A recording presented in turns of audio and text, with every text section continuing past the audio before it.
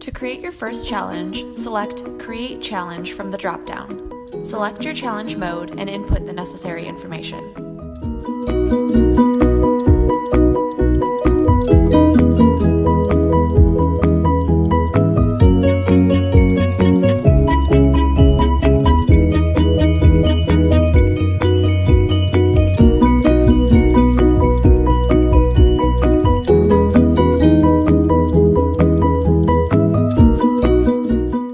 Members will need to join your first challenge to be associated with your organization and appear in the Group Experience Manager.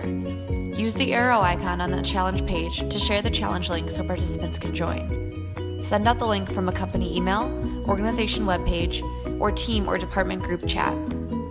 Either way, once your group joins that first challenge, you will find them in the Members tab and will be able to add them to all subsequent challenges on the back end.